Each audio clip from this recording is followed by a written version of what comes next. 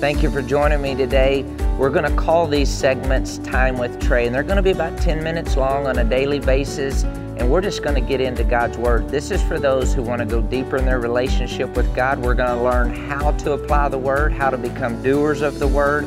We're going to position ourselves to learn God's heart, learn God's mind, and grow. Be the best us we can be. So get your pen, paper, let somebody know.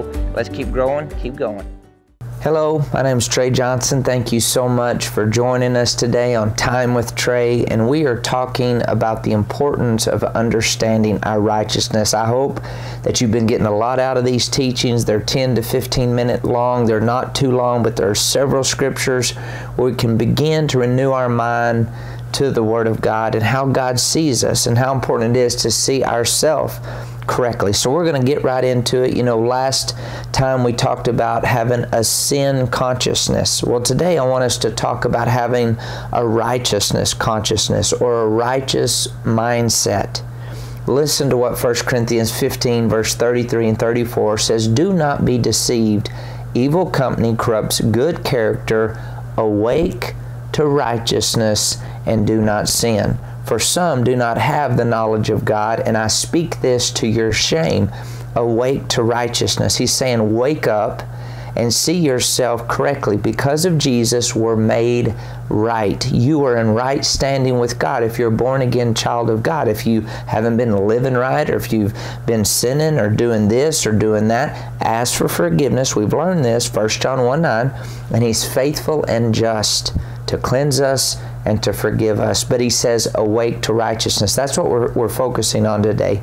Am I awake to righteousness? Have I woke up to my right standing with God?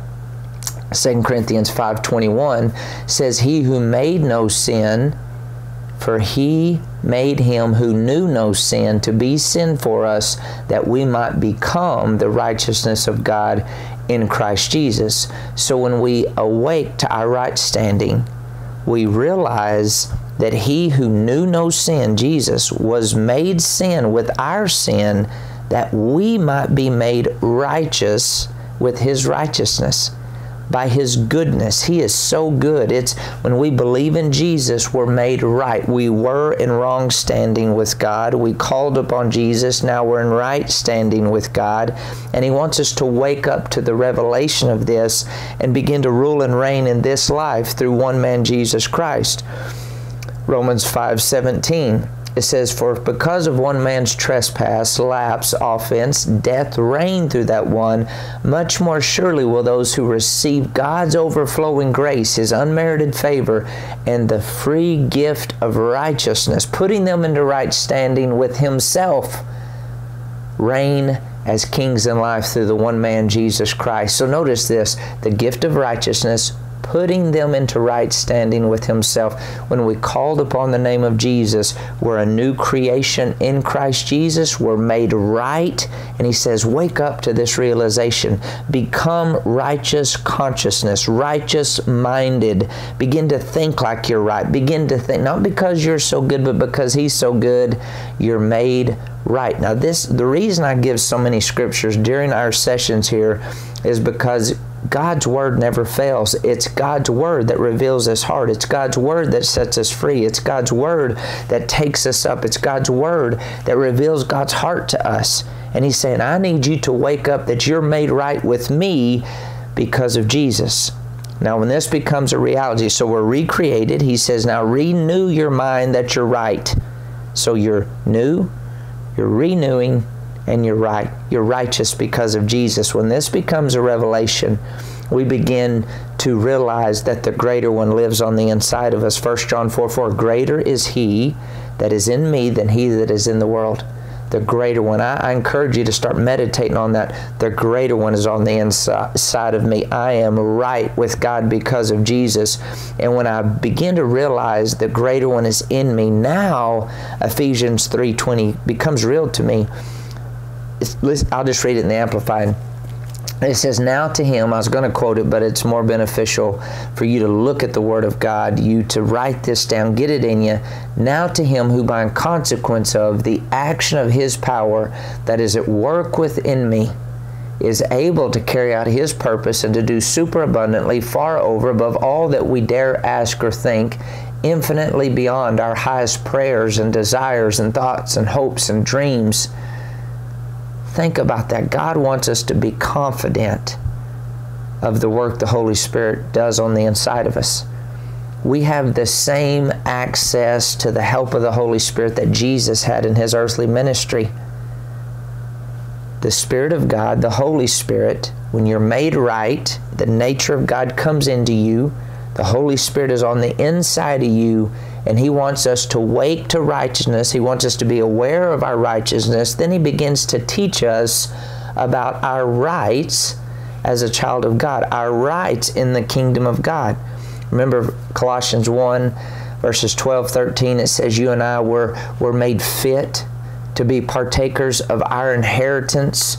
He says you've been delivered from the power of darkness, brought into the kingdom of Jesus Christ. You're in the kingdom, and the Holy Spirit wants you to awake to righteousness. That's the heartbeat of today, awake to righteousness. And when you do, Satan loses his hold on your life. Sin loses its hold on your life. You quit beginning to think like a defeatist. You change. When you awake to righteousness, you have a righteous mindset. Instead of weakness, you begin to think about strength. Instead of sickness, you begin to think about healing. Instead of poverty, you begin to think about prosperity. Instead of decrease, you begin to think about increase.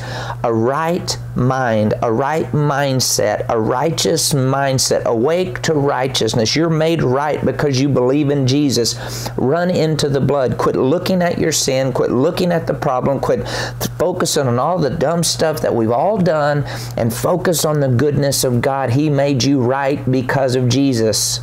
You don't earn it. You don't deserve it. You believe in Jesus and you're made right. Listen to how the Holy Spirit wants to help us. John chapter 16, verses 13 through 15.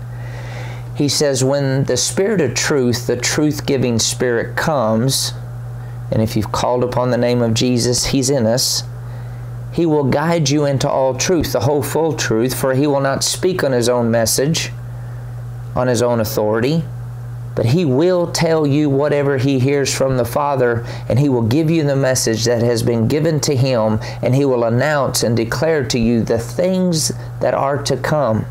He will honor and glorify me, because He will take of, receive, draw upon what is mine, and will reveal, declare, disclose, transmit it to you. Everything that the Father has is mine. That is what I meant when I said the Holy Spirit will take the things that are mine and will reveal, declare, disclose, transmit it to you. The Holy Spirit wants to guide us into all truth, and He wants to flood your heart with the reality that you're made right, that the greater one is in you, that His Spirit is in you, and He wants to do exceeding abundantly above all you can ask or think. He's guiding us into this truth that we're made right because of Jesus. So how do I develop this righteous mindset, this right way of thinking? Romans chapter 8, verses 5 through 10. The reason I go so fast sometimes is because there's so much ground to cover, and this is not exhaustive. It's just a starting point. It's a study to get you stirred up, your hunger to begin to work on the inside of you for the things of God. Romans chapter 8, verses 5 through 10. For those who are according to the flesh and are controlled by its unholy desires set their minds. So we're talking about, how do I get my mind to think on righteousness? How does this become a reality? He says the person who's controlled by their flesh, they set their mind on the desires of the flesh. He goes on to say, but those who are according to the Spirit are controlled by the desires of the Spirit, set their mind on and seek those things which gratify the Holy Spirit. Verse 10. But if Christ lives in you, then although your natural body is dead by reason of sin and guilt, the Spirit is alive because of the righteousness that He imputes to you. Your spirit is alive because you set your mind. You want true life? You want life and life more abundantly? I know you do. Set your mind on the reality that you're made right. Awake to righteousness and sin not. Don't focus on trying not to do this and don't do that. No. Awake to righteousness. You're right. The Spirit is in me and He's helping me. He won't give up on you. I've been at this a long time, and I made a lot of dumb mistakes in my life. But if you keep showing up and you keep yielding, you keep focusing on the power of the blood and the reality that you're righteous, regardless of how you feel and think and what it looks like in the natural, you begin to have this confidence in God that He'll never leave you nor forsake you. You're made right, awake to righteousness, and sin not. Set your mind on the things of the Spirit, that you're right. Can never get away from this truth. Proverbs chapter 4, verse 20 through 23. My son, give attention to my words. Incline your ears to my sayings. Do not let them depart from your eyes. Keep them in the midst of your heart. For they are life to those who find them, health to all their flesh. Keep your heart with all diligence, for out of it springs the issues of life. Now, when you give your attention to the Word of God, you're setting your mind on God's heart, His mind, His will, His answer, His promise. You're not setting your mind on religion. You're setting your mind on relationship. You want to know God. You want to please the Father. You want to know the heartbeat of God. The Holy Spirit is here to teach us that we're right and how do we think right and believe right and talk right. He says, pay attention to my words. Incline your ears to my sayings. Don't let them depart from your eyes. Keep them in the midst of your heart.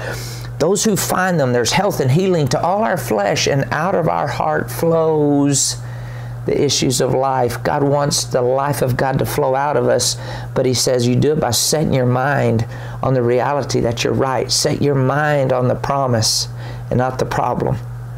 Listen to what the writer of Hebrews is writing. Hebrews 5, verses 11 through 14, and we're getting ready to be done with this session, so let's finish strong here. He says, concerning this, we have much to say, which is hard to explain, since you have become dull in your spiritual hearing and sluggish, even slothful in achieving spiritual insight. For even though by this time you ought to be teaching others, you actually need somebody to sit down and teach you over again the very first principles of God's Word.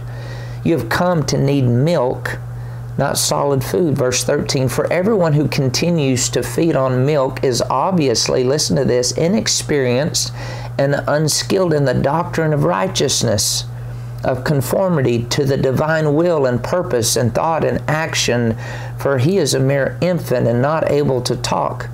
But solid food is for full-grown men, for those whose senses and mental faculties are trained by practice to discriminate and distinguish between what is morally good and noble and what is evil and contrary either to the divine or human law. So he's saying there's a lot I want to share to you. You're supposed to be grown up by now, but you're still on milk. You're still being moved by what you see and how you feel. He says you're not trained in the skillful word of righteousness.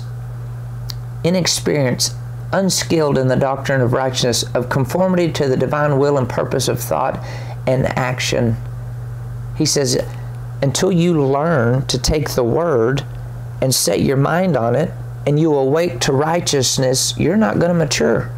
You might go to church for 30 years, but if you haven't realized that you're righteous, you're still thinking you're an old sinner saved by grace. You're either an old sinner or you're saved by grace. If you're still an old sinner, get saved. Call upon the name of Jesus.